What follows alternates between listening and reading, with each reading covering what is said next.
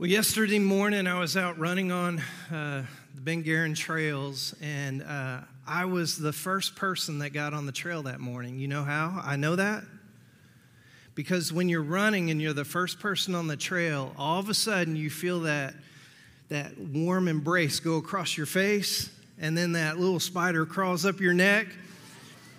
My wife, listen, she tracks my runs, so she knows I don't die out there, you know. And I guarantee you can see the spikes in the heart rate as I'm running down that trail. Oh, there's another one. I finally picked up a stick and just started running with that stick in front of me like this. I mean, it was just one after another. Now listen, I used to like history about as much as I like spider webs and spiders. And that says a lot. I never was a big history fan growing up in school. But listen, I've gotten to where, as I've grown as a Christian, I've loved history. And one of the things that changed everything for me was when I realized that history is really the story of God.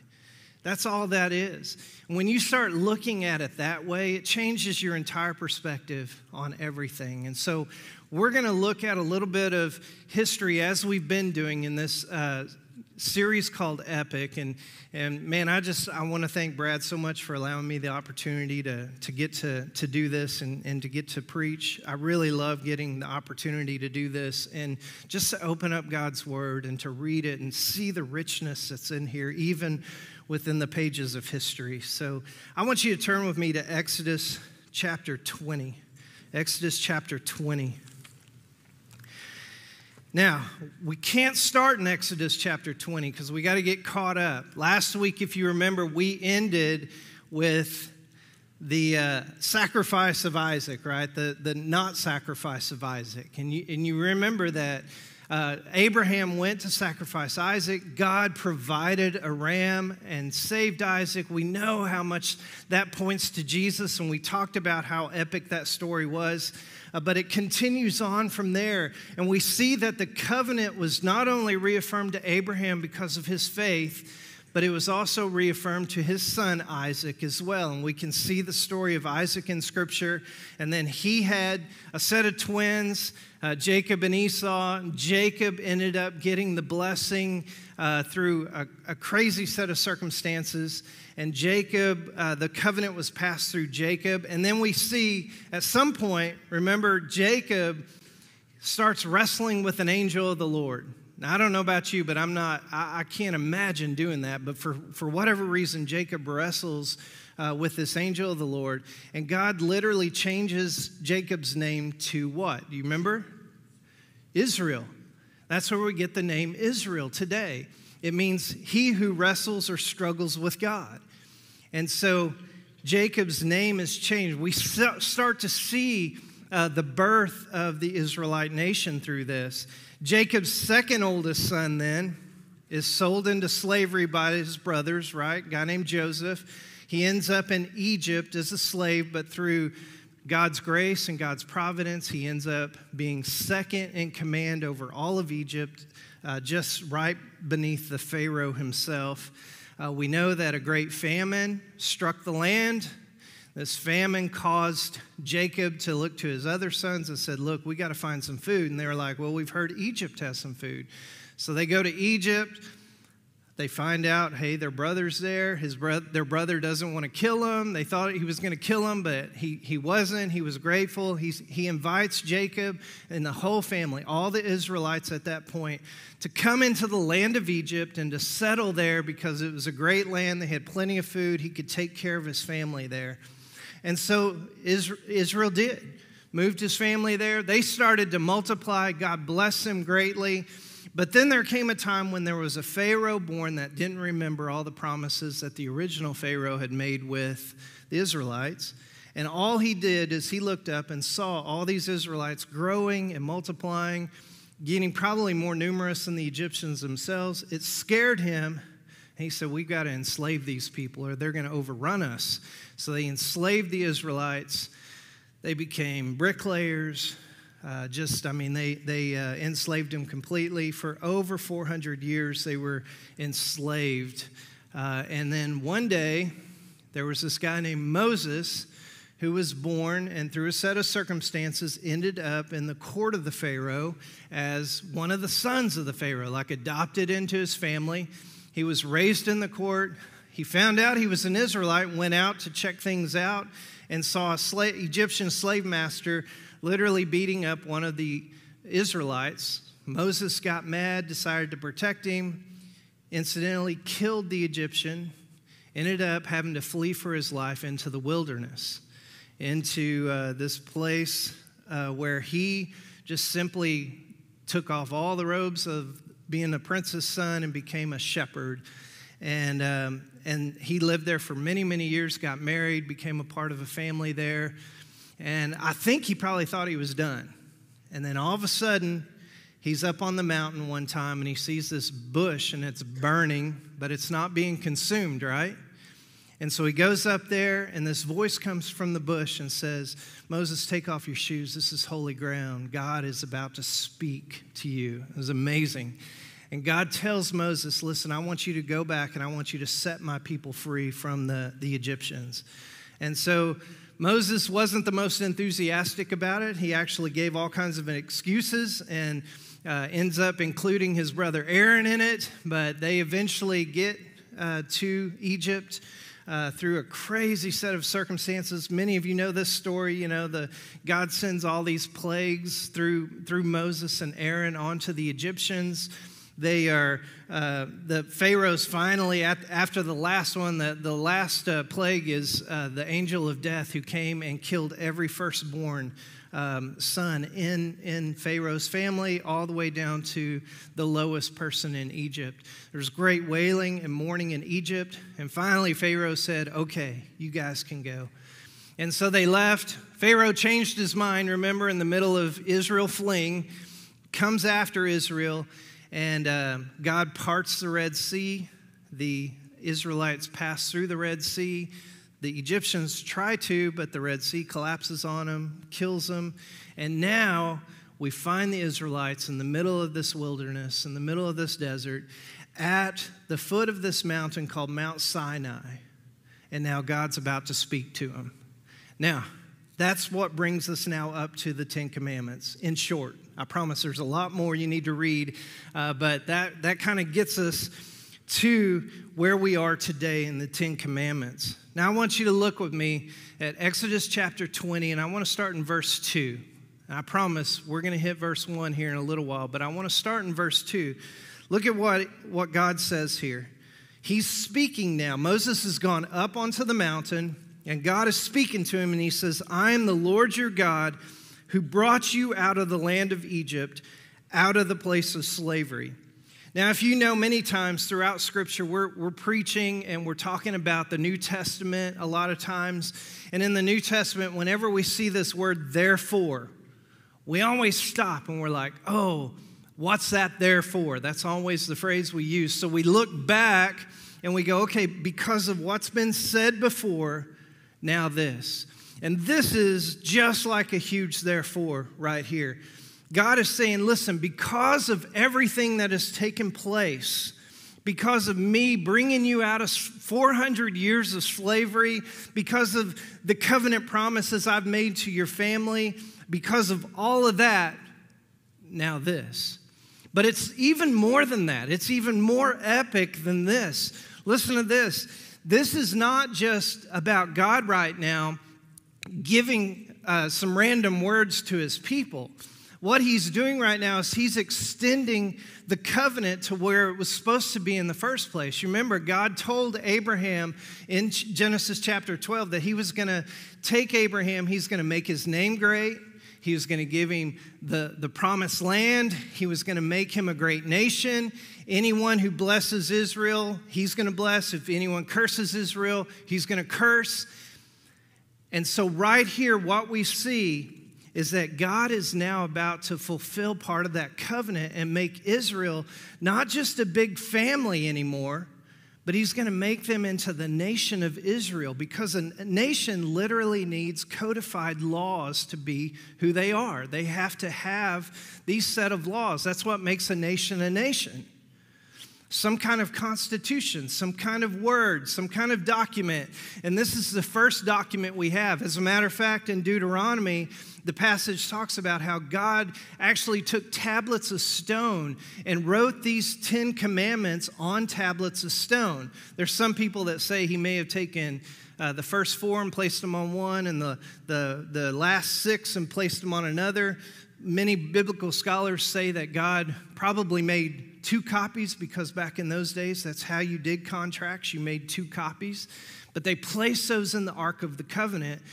And the reason they placed them in the Ark of the Covenant was because it was part of the covenant promise that God had made to them. He was going to make them a great nation. And here we see that beginning to happen right now. So it was just this light bulb moment for the Israelites, saying, oh man, God's about to speak to us. He's about to give us these words. And this is where we fall into the covenant promise that he's made to us.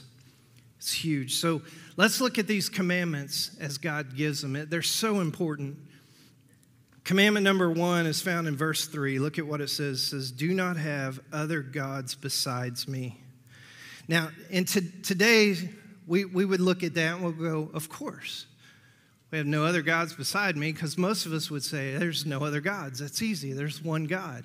But you got to realize back in these days, this was incredibly rare. As a matter of fact, in our world today, that's actually incredibly rare. If you go anywhere around the world, you'll find out very quickly that there are other smaller g gods all over the place. You go to the country of India, and you'll find multiple millions of gods. You go to places even in the Middle East where you would say Islam is the rule, and you're going to find underneath Islam, you're going to find all these different folk religions that follow all these other gods. We lived in Tanzania for many years, and the tribe of people that we worked with were Muslim, but all of them would say the same thing. We might be Muslim on the surface, but at night, we still go and worship our ancestors. You see, they all would say underneath all of this is really, truly this polytheism, this worshiping other small g gods. And this was unheard of in these days, though. Monotheism was just not a thing. And God was saying, listen, what he was saying at this point in time is, I'm the only God. I'm the only one worthy. Because of what just happened in Egypt, because of what I just did for you, I'm the only God that really matters. And you also have to look at what his message was all throughout. If you look through the book of Exodus up to that point, and you see God interacting with Moses and Aaron and the Pharaohs, you see constantly God saying, listen, I am doing this to show myself off to the nations, because I want them to know that there's a true God in Israel. I want them to know me. I don't want the Egyptians to follow these small gods. You see, a lot of times we look at this and we go, oh, Egypt, bad guys, Israel, good guys. But that's not the way God sees it. God loved the Egyptians. Do you realize that? God created the Egyptians. They're his children, just as the Israelites were his children. God loves all the people of the world. He's the one who created them. And he wants the Egyptians to turn to him as the one true God and quit following after their small g gods. And so when he gives this commandment saying, do not have other gods beside me, this was huge. It was mind-blowing to these Israelites, but also to all the world that saw this nation being formed around this one thing, because all the nations around all had polytheism as their foundation. So look at commandment number 2. This is verses 4 through 6. It says, do not make an idol for yourself, whether in the shape of anything in the heavens above or on the earth below or in the waters under the earth. Do not bow and worship to them, and do not serve them. For I, the Lord your God, am a jealous God, bringing the consequences of the father's iniquity on the children to the 3rd and 4th generations of those who hate me, but showing faithful love to 1,000 generations of those who love me and keep my commands. Now, listen, not only is monotheism unique, but not worshiping idols was completely unique as well. At that point in time, the whole world was worshiping idols. As a matter of fact, in this case, the Hebrew word for idol is literally something physical. It's something tangible. It's something made by human hands. And in this case, when God's saying, don't make idols for yourself, he's telling them very specifically, just don't make anything that you might happen to worship. And this was unique in that time. We also see this commandment reveals part of God's character as well. What does it say? It says that he's a jealous God. Now, many times with the English language, we see that word jealous, and it has some negative connotations to it. As a matter of fact, sometimes it would even fall into sin. But the Hebrew word is actually completely different. It's the opposite of that. It would have a very positive meaning to it. When the Israelites were to read this and say, he's a jealous God, they would rejoice in that. They would say, that's incredible, because what it did is it spoke to God upholding his covenant promise to Israel. He was saying, listen, I am so powerful. I am such a God that loves you so much. I'm going to keep that promise, that covenant, no matter what happens. I'm jealous, and I want you to be loyal to that covenant. And the Israelites would rejoice in that and see that as a very positive thing. And then one of the things that we see in this passage is it talks about the consequences of the father's iniquity on the children to the third and fourth generation. Now, a lot of times that's spoken of in negative connotations when we talk about that. How can God place the responsibility and the punishment, the consequences of sin on the children when it was the father who did that? But that's not the context in what we're talking about here. What's happening here is in an Israelite family, it was very common for 3 and 4 generations to live under the same roof together. We would never consider that, right? When our sons get old enough, it's time for them to move out. Amen? Yeah. And so we don't talk about that. We talk about it in negative consequences when the mother-in-law wants to move back in, right? Amen. That just doesn't happen, right? But in these days, it was very common. Families lived together under the same roof. Great-grandparents, grandparents, aunts, uncles, the whole clan would live together. And so when it says this, that the father's iniquity would fall on the children to the third and fourth generation, it's just saying that the father's iniquity affects the entire household. And you see that. We see that all the time. And when we see fathers that follow after Jesus Christ and we see them give their life to Christ and begin to grow, we see the families follow so many times. I'll never forget, I was in Boy Scouts a long time ago. I don't always admit that, but I was an Eagle Scout, and right here in this church, and I loved it. I had a scoutmaster named Bob Stevenson. And Bob Stevenson was here a long time, passed away many years ago. Sherry's still in the sound booth, I think brings snacks up there every single Sunday. I never get any, by the way, I'm just saying. But she's up there. She takes care of our sound team and does a great job. But I love Bob, and we would go on all kinds of camping trips together, and we did all kinds of fun stuff together.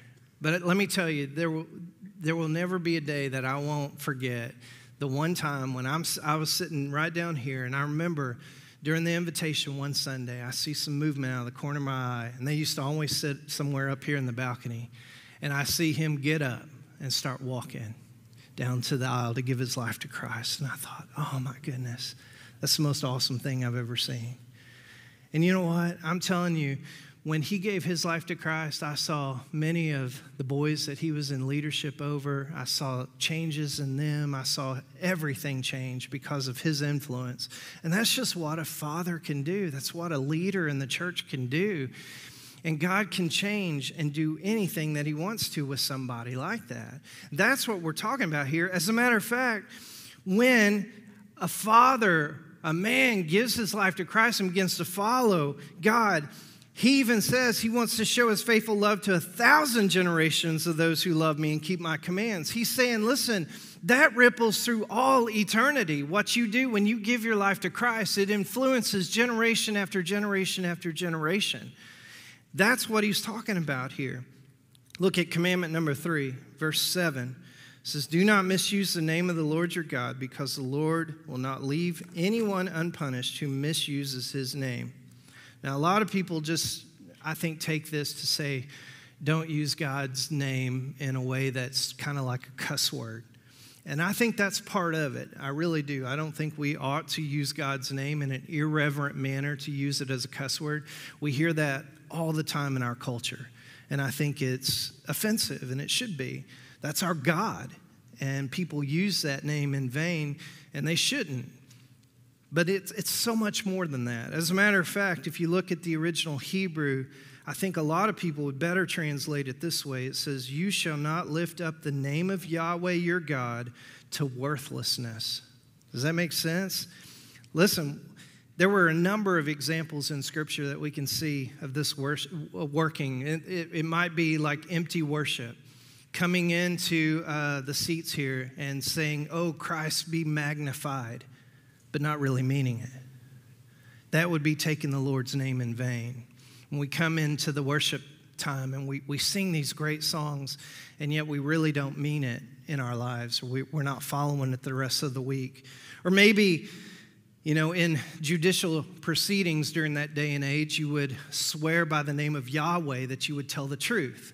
And then if you were to lie, that would be a way in which you would take the Lord's name in vain. Maybe you made a promise or a vow in Yahweh's name, and breaking that promise would be taking the Lord's name in vain. Maybe like a prophet, you were delivering a word from the Lord, and yet that word you knew was false. That would be taking the Lord's name in vain. And then lastly, there's a missional component to this. It would be just like a priest back in those days, bearing the name of Jesus, bearing the name of God or Yahweh, and wearing the priestly garments, but not living a life that really reflected that at all. In the same way, just like we do today, we would say, hey, I'm a Christian, but then we live opposite of that. That's taking the Lord's name in vain. Or we say we're a Christian, but we're not telling other people about Jesus. That would be taking the Lord's name in vain. So don't do that. Look at commandment number 4. It says, verses 8 through 11, remember the Sabbath day to keep it holy. You are to labor 6 days and do all your work, but the seventh day is a Sabbath to the Lord your God. You must not do any work, you, your son or daughter, your male or female servant, your livestock, or the resident alien who's within your city gates. For the Lord made the heavens and the earth, the sea and everything in them in 6 days. Then he rested on the seventh day. Therefore the Lord blessed the Sabbath day and declared it holy. Now, this was actually another unique institution. Most people don't realize, but there is good evidence, and actually no evidence to the contrary, but good evidence that shows that this is literally the institution of the 7-day week that we still use today. Before that, there was no 7-day week. They measured dates and ceremonies and times and things like that, but they did not have a 7-day week until this was instituted. And so what we have to understand here is that this is very clearly a command in Scripture that tells us that God has created us for a specific purpose. He's created us, yes, to work, and we are to work. God has instituted that, but he's saying, listen, it's up to certain limits. We are supposed to work, and then we work 6 days, and we rest a seventh day. And this is just a pattern that God showed us in creation. It's a pattern that we're to follow as well. It's a great principle for us to learn and understand. But this has a vertical element to it in that we take 1 day out of 7 to simply focus on who God is and worship him. And so many times, I know you're busy during the week and you've got things going. Maybe you can barely squeeze your Bible reading in or devotion or prayer or anything like that. But God is saying, listen, I want you to take 1 day a week and I want you to devote it to me. I think that's one of the reasons why church attendance is so important. It's so important for us to get in the habit of meeting together and being able to come together corporately and worship together. As a matter of fact, the Israelites would have done this in a corporate fashion. They wouldn't be just doing this alone. They would be coming together as family and clans to worship Yahweh together. And this is the vertical element, but there's also the horizontal element as well. And that is, it's just simply good for you. God created us. He knows how we work, and we just need Sabbath days of rest. That's just how it works. But listen, this wasn't just for the Israelites. That's what's cool about this command, is we see throughout Scripture, particularly Isaiah 56:4, it talks about how this command includes also foreigners who might be living in the land. It also includes slaves. It even included animals in this. We are supposed to include everybody in this. And this didn't matter if you were male, female, slave, where you were status-wise, if you were a foreigner, whatever. You were designed to do this. And so it's a horizontal element as well. And that takes us to commandment number 5. Look at what verse 12 says. It says, honor your father and your mother so that you may have a long life in the land and the Lord your God, that the Lord your God is giving you. Now, automatically we immediately think, children, honor your father and your mother. But it doesn't say that, does it? Oh, I never thought about that before. It just basically says honor your father and your mother. Now in Ephesians, Paul actually adds the word children to this, but in this case, we see honor your father and your mother. And this again goes back to the family unit and how this is about how we as families ought to come together and honor each other. This is for all people living together that we're to honor one another. This is highlighting the importance of family in the Israelite society, and it's a great example for us as well. You see, the family in ancient Israel was important in 3 different ways. One, it was socially important. This is where grassroots level judicial proceedings took place with the elders of the family. We also see Israelites providing military defense through the family. Whenever you see, the king in future days calling for the military men, they always come out as families or clans. That's how this worked. We also see socially that the education was all done within the home in Israelite society. Then also economically, listen, this is how God continued the covenant economically of land. You were given land and your inheritance was given to your children and it was kept in the family. That's how this worked. And then spiritually, it was all about preserving the covenant relationship between Israel and Yahweh. The family was what was responsible for teaching those things. We saw it you see it in Deuteronomy where he says, listen, paint it on your doorposts, on your signposts, paint it everywhere, put it on your foreheads and on your wrists so that you'll remember the word of the Lord. It was done within the family and the clan. And so we honor your mother and your father, those that are in your household, so that you can continue to make the family the strength. And even in today's society, the family has to be the foundation. And don't we see in today's society just the degradation of the family? The culture is just trying as the best they can to destroy the family. And the reason for that is biblical.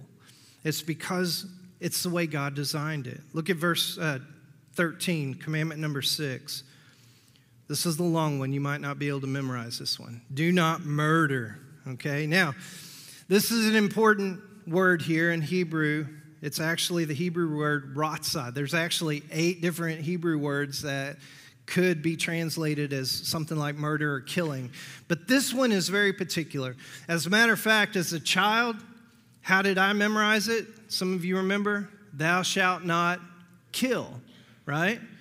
And now I think the modern translations have gotten closer to it and saying, do not murder, because what this word ratzah literally means is it does mean taking someone's life, but it also includes unintentionally taking someone's life in the case of like negligent homicide. Like it's saying, listen, don't even do it by accident.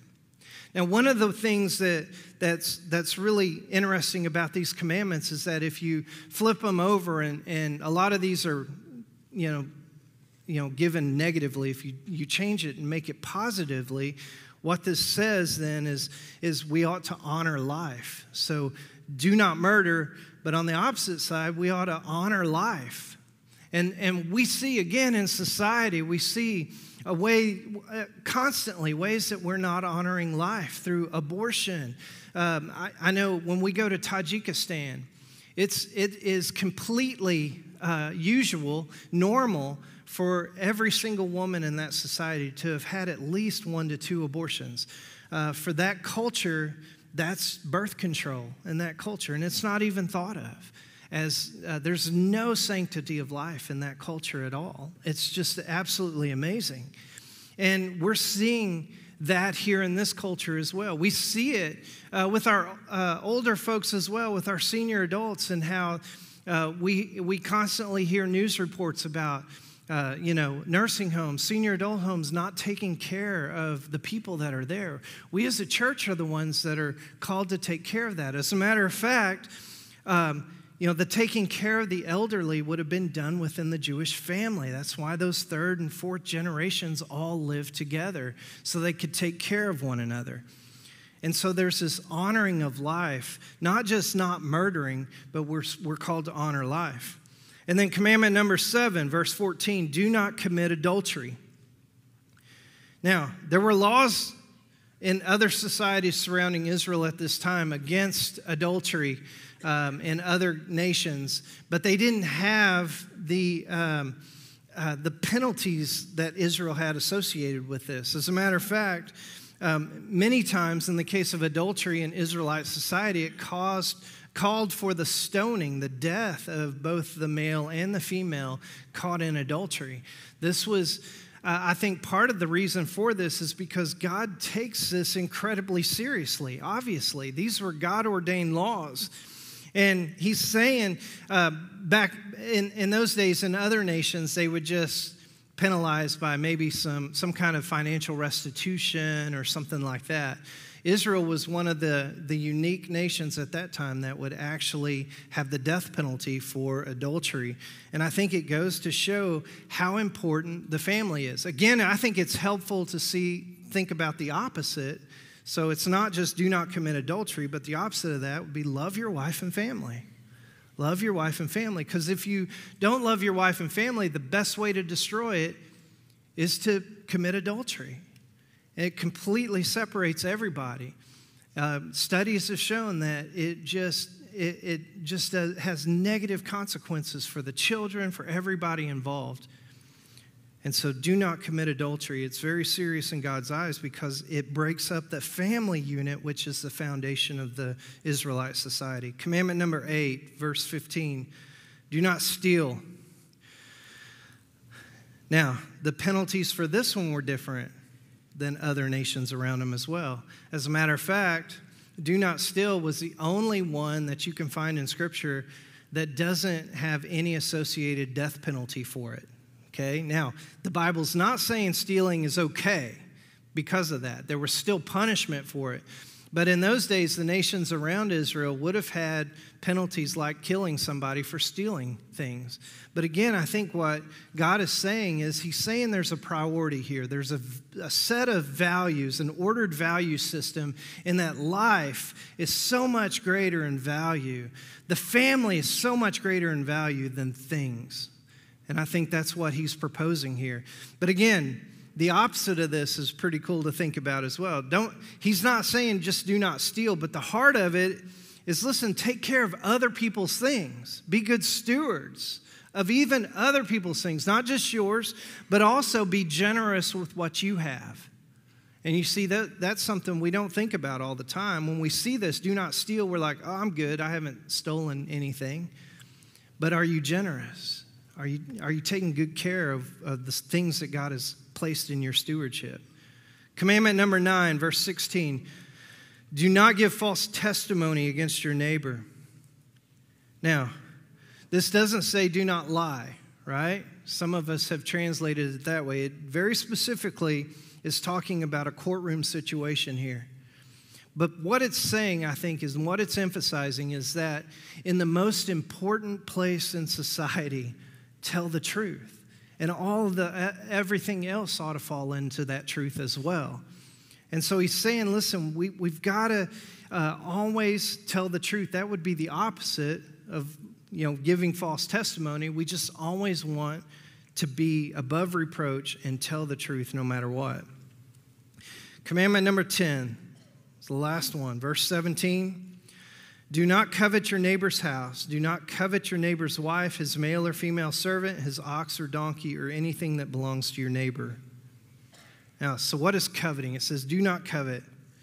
Coveting would be like wrongly directed love, or basically putting other people or things in the rightful place of God. That's what coveting is. Now, if the 8th commandment, do not steal, is unique in that there were no punishments for death, this one's completely unique to any society back in those day and ages. Because can you adjudicate coveting? No, there's actually no punishments for coveting in Scripture because you can't, because coveting actually happens within the heart. And so this would have been unheard of in those day and ages to have any kind of law that has to do with coveting, because it's something that can't be proven in a court of law. It's something that can't necessarily be punished. It's just telling the Israelites, listen, this is how you ought to form your foundation. And what's cool about this is it ultimately circles us right back around to the first commandment. There should be no other gods before me. Isn't that amazing how God has worked and come full circle, and he's just saying, listen, out of all these things, just put me first. That's the most important thing. Now, I told you we skipped verse 1, and we did that for a reason. I want you to look back with me, chapter 20, verse 1. It said, then God spoke all these words. Now, first thing you'll notice is that he doesn't call these commandments. We actually put that title on there. We say the 10 Commandments, but they're actually just 10 words. It says, God spoke all these words. And so the question is, what would the Israelites back in those days have thought when they heard this, that God spoke all these words to Moses? Well, I think it would have just immediately popped into their mind to go back to the creation story, because what did God do when he created the world? God said, let there be light, and there was. In the same way, God is saying these words, and they just are. Now, it's not saying that all of a sudden these laws just all of a sudden magically appeared because God said these at this point in time. But what's happening here is that these laws were already created within us when God created the world. When God created humankind, we know that this law was already written on our heart because we see it fleshed out all through Genesis and the first part of Exodus. You see Cain killing Abel, and he knew it was wrong. You see all of these things happening throughout Scripture, the sin. And these people know that they're guilty because God has written these laws on their heart. But what God is doing here is he's saying, listen, these aren't just any old words that I'm saying. These are words that I'm saying as God, as Yahweh. And when I say something, it matters. It means something. It creates something. Now, the Israelites might have thought about that, but what happens if we see those words now? The first thing that popped in my mind, John 1:1. In the beginning was the Word, and the Word was with God, and the Word was God. Who's the Word? Jesus. And Jesus even speaks to this. It's absolutely amazing. Look at in Matthew 5:17, it's on the screen. So Jesus said, don't think that I came to abolish the law or the prophets. I did not come to abolish, but to fulfill. That's kind of a strange way of saying it unless you understand what we've been talking about. Like, how in the world is Jesus fulfilling the law? Well, it's because he is that. He is the Word of God himself. And because of that, he's able to come and perfectly do what it says. He's not saying that he's come to abolish it. As a matter of fact, that statement, what Jesus said, was right in the middle of his Sermon on the Mount, where he was talking about the 10 Commandments. He was saying, listen, you've heard that it was said, do not commit adultery. But I say to you, if you lust in your heart, Towards a woman, you've committed adultery in your heart. If you call somebody fool out of anger, you've murdered them in your heart. And what he was doing, he was getting to the heart of the matter behind the Old Testament laws and saying, listen, so I didn't come to abolish them. God forbid, I didn't do that. I came to fulfill them to the utmost because it's who I am, because I am God. At one point, Jesus was asked, which one's the greatest commandment then? He's trying to be tricked, right? What did he say? The most important, listen, Israel, the Lord our God, the Lord is one. Love the Lord your God with all your heart, with all your soul, with all your mind, with all your strength.